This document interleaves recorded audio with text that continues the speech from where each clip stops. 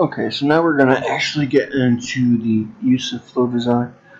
And I'm going to use my STL file, since I prefer those better. That will type better. So when you first come in, you see the breakdown, kind of like the layout that flow design has. You have your simulation. Here you won't be able to see it as much, and you'll be able to see it a little bit. And this is basically just how stuff flows. You'll see it more in the 3D. And then display, we can switch, either metric or English. Model dimensions, switch to feet. I'll do that. Wind tunnel. So this is the actual wind speed of it, and now that we switch to I switched to the English units, it's in feet per second. Obviously, wind comes in. Most wind dimensions are in miles per hour, or wind speeds, I should say, are in miles per hour. And feet per second is not what you want, and it's going to be hard, to actually tell what the wind speed is from there. Easiest fix to that is just go to Google and do miles per hour to feet per second, and then you can say 10 is probably an average speed. So you can say foot per second is, say, 15. So we can say this is 15. And click OK. So orientation is another big one that you're going to have to look at. And that is because and I showed you in the first video how the FBX file comes in sideways, and you can rotate it to be flat, and so it aligns with the top views and stuff like this. But the other reason you're going to need the orientation tab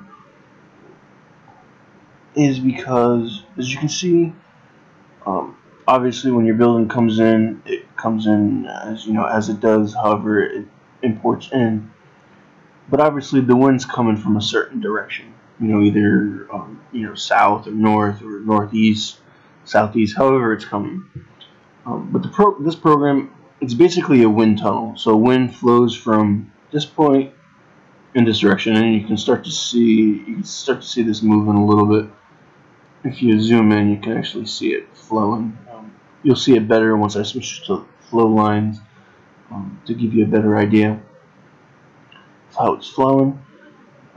But so it comes from a certain direction, and since this is a wind tunnel, it's just coming from the straight direction. Now, I don't know if you guys have ever seen a real life wind tunnel, but they have full size wind tunnels that are used to test stuff like cars and their performance, or airplanes and their performance. They have like a small scale wind tunnels that are actually used to test architectural building models. Those are going to be more for stuff like high-rise skyscrapers, and because obviously your wind and your vortexes increase the higher you go, so they actually sometimes they will actually create a scaled size model at a big enough scale, obviously not too big, probably around like a 1/4 inch or a 1/2 inch, depending. Depending on what they need, and then they'll put that into the wind tunnel to test, the wind effects and how it would have on the building, to see if the structures sound. And then you have wind tunnels like this that are computer generated. So what you got to do is you got to figure out. And first I'm going to move this all the way back, so I can start to see everything. So I can see my. So what you got to do is you got to orientate your model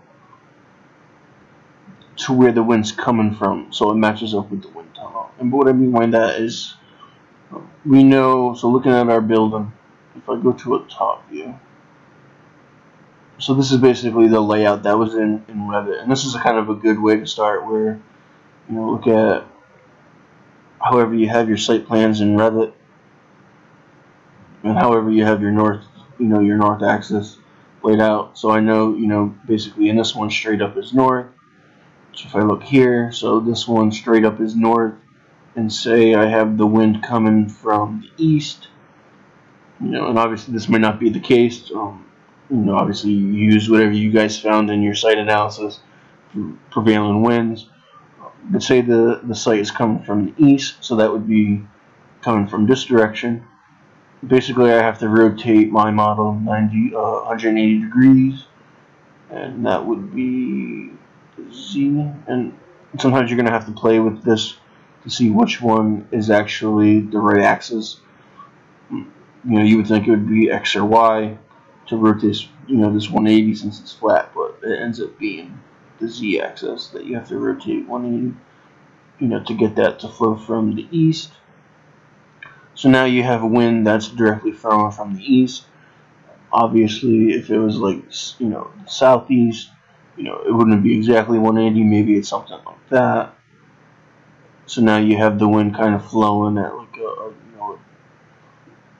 like a northeast or a southeast direction, and then you can start to analyze it from there. I'm going to leave it at that orientation for now.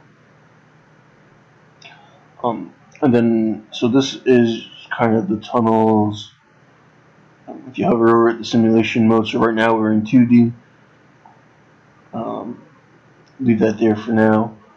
And then velocity, so this basically controls what the data is giving you. So you can see this is basically showing what the wind speeds are in the model, and how they're being, how they're flowing around the buildings and stuff. So if I switch to pressure, it'll start to show the pressure that's being created from the wind. This is something that's good, for high-rise buildings, where you can start to tell the pressure that's going to be on a facade that's going to be created from the wind.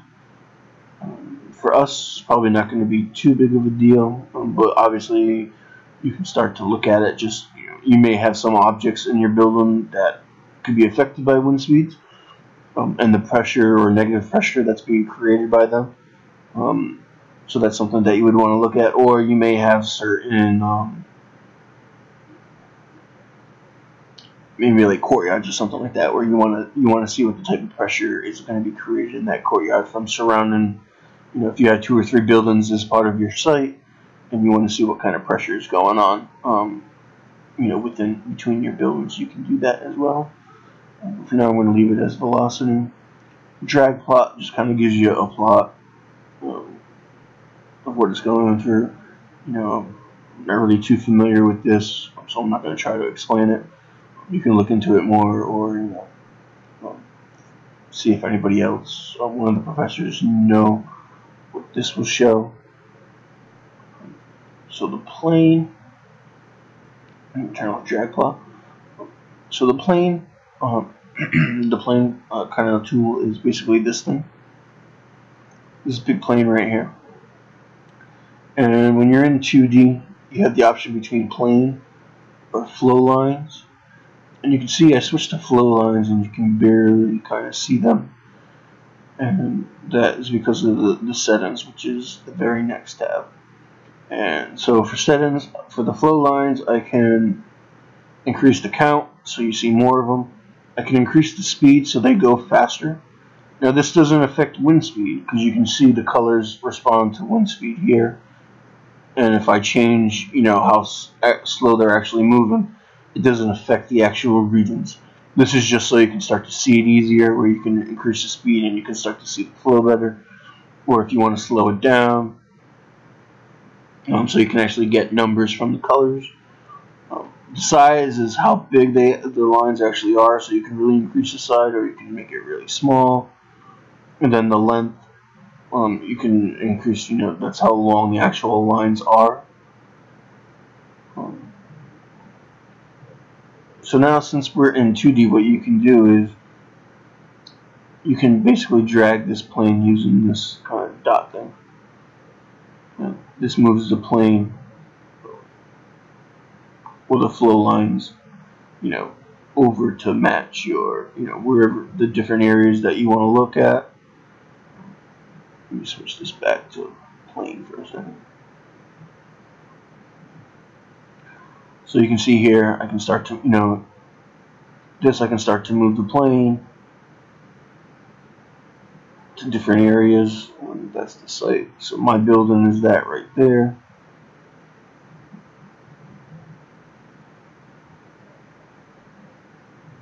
And sometimes it can be a pain to actually grab the slider. So on the plane, you can see, the different values of the wind and what they're at and how it's going around. And then when you set the plane, you can switch over to a flow line to start to see how the lines are flowing just in that plane alone. And then I showed you what this side setting does. This is the lighting model, so it kind of just turns light on or off. Obviously, the light on kind of makes the readout colors a little bit better. This is, you can change the color of the actual data itself. So if you don't like the blue to red, you can switch it to something different color outputs. If you want it to be a grayscale, it can be a grayscale. However you want. I like to leave it at that. Personal preference. Whatever you like to size it as, and then user interface if it's light or if it's dark. That's obviously the background, how you like the background to be. If the buildings are coming in gray, probably preference to go with the light colored one. And then the last button is basically kind of just what's visible. So your view cube is this, and then obviously all the different information here that you can tell. You can go through here, and then this, if you kind of see this plus sign, you can move this to different spots on the map. And this kind of just gives you the output of how big the actual model is, its height, the current wind speed that you're testing at, which again was set up, from here, and then the status of it, if it's transient or not. And then, that's all set up by the settings. I'm going to push this back over on top. So that's how you would run a simulation, a wind simulation in 2D for your building, where you can drag a simple plane, turn into flow lines, adjust the settings of the flow lines. I'll make these smaller for a second. Adjust the settings so you can start to kind of gauge a specific point on the map, on the area to kind of test your building out if you wanted to. So you can see here with this building, if this is the actual correct height in this plane, it's allowing the wind to go up on it, and most of it's being shot over the building that I put in, so it's kind of blocking the wind from actually meeting, getting to mine. You can see there's some kind of like stagnant ones down there. But in the third part of the video of this tutorial, I will show you what it's like when you switch over to 3D.